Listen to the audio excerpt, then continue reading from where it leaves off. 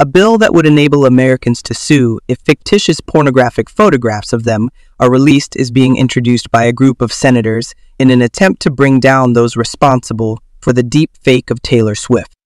This week, a plethora of sexually graphic photographs of pop sensation Taylor Swift created by artificial intelligence went viral online, making her the latest victim of non-consensual deepfakes.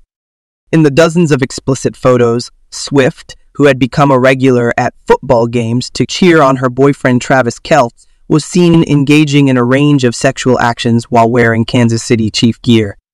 In response to calls for legislative action to address the growing issue from fans and even the White House, Swift is reportedly considering taking legal action against the deepfake porn website that released the photographs.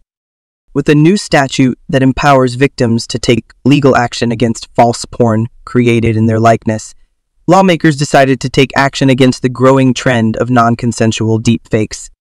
Senate Judiciary Committee Chairman Dick Durbin, DL Ranking Member Lindsey Graham, RSC, Senator Josh Hawley, RMO, and Senator Amy Klobuchar, RMIN, proposed the DEFIANCE Act of 2024.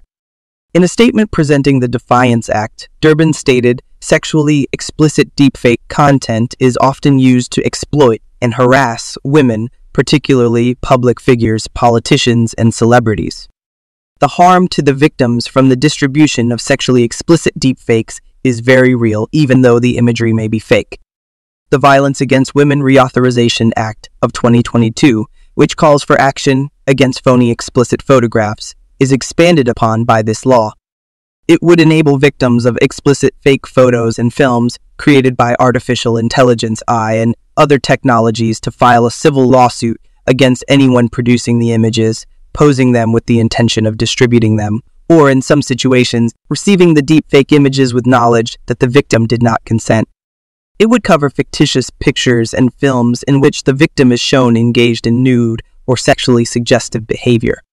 In advance of a hearing on Big Tech's alleged inability to shield children from online sexual exploitation, the measure was introduced on Wednesday. For years, the website had been publishing fictitious photos of Swift and other celebrities. Recent fictitious sexually explicit photographs of Swift are thought to have originated from celeb jihad. After that, they were shared on X and other social media platforms, which infuriated the singer's hordes of admirers who coordinated to notify tech officials so that the pictures could be taken off. Swift has contemplated taking legal action against the website before. Celeb Jihad was previously warned by her legal team after it released a phony image of her in a skimpy outfit in 2011.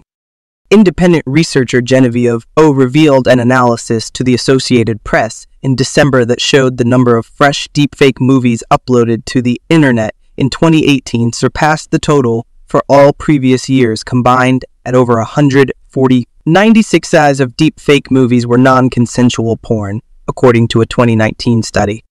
Federal authorities have responded to the Taylor Swift fake porn issue in a number of ways, one of which is the DEFIANCE Act. Congressman Tom Keene Jr. demanded this week that measures be put in place to stop an alarming trend that affects not only celebrities, but also all young people in the nation. White House Press Secretary Karine Jean-Pierre stated that the government was concerned about the spread of phony graphic photographs in answer to a query last week. She stated that while the Biden administration is committed to working with Congress to combat internet abuse and harassment, Congress must also act through legislation. Congressman Joe Morell of New York sponsored the Preventing Deepfakes of Intimate Images Act in May 2023. His bill would make it illegal to produce and distribute sexually explicit content generated by artificial intelligence without consent.